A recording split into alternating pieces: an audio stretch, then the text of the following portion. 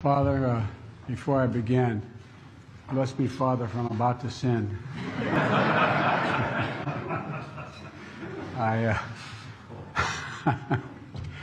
Well, I just want you to know, I may be Irish, but I'm not stupid. I married Dominic Giacoppa's daughter.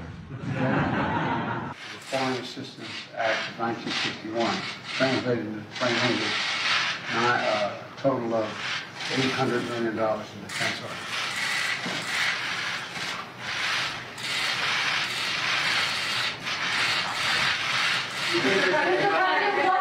Mr. President, what will it take for you to send the Polish MiGs that President Zelensky is asking for? I'm not going to comment on that right now. I'm not going to comment on anything other than what I told you to say. Thank you. Well, Mr. President, He's a war criminal, sir. he said you're on national.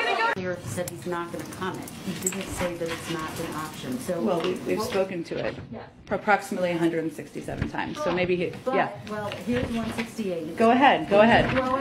There's a growing number of Republicans and Democrats who are supporting the U.S. striking a deal with Poland to send the MiGs. You have Elise Stefanik earlier today saying, you have Scalise saying getting those MiGs in immediately is critical. There's a growing chorus of voices saying that now is the time. Has the president reconsidered his stance at all at this point?